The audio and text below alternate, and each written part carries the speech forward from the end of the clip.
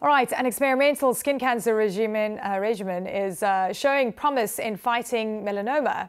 The treatment combines a new mRNA vaccine with immunotherapy. The latest results from a study of high-risk patients showed reduced chances of skin cancer would spread or return after it was removed. This is fantastic news. We've got CNN's Meg Tyrell joining us now.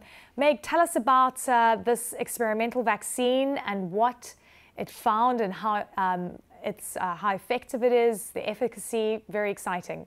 Yeah, it really is. We think of Moderna, of course, as the maker of the COVID mRNA vaccine, and this is a really similar idea. You're essentially delivering genetic instructions to the body to train the immune system to better fight off an enemy. In this case, it's individually tailored to each patient's cancer. They actually take a sample of the cancer, they sequence it, they decide using artificial intelligence what the best combination of mRNA signatures should be, and then they give the individualized treatment to the patient. They train their immune system to better fight the cancer. And they're doing this on top of a very powerful immunotherapy drug that's already approved called Keytruda. And what they found at this 3-year follow-up is that that combination reduced the risk of the cancer coming back or of patients dying by almost half. And this is really important that we have 3-year data now because it's showing that this treatment actually is durable. Previously, we only saw a 2-year follow-up.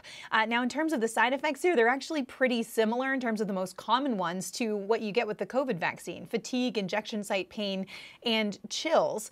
Now, I was talking with Moderna's CEO this morning, Stefan Bancel, and he was saying the company is preparing potentially for this to be available as soon as 2025. They are building a new manufacturing plant here in the United States, in Massachusetts, to be ready potentially that soon. And melanoma isn't the only thing they're pursuing here. They're also starting late-stage trials in a certain kind of lung cancer as well. So there's a hope, of course, this really opens up better ways of fighting cancer, really on a personalized level.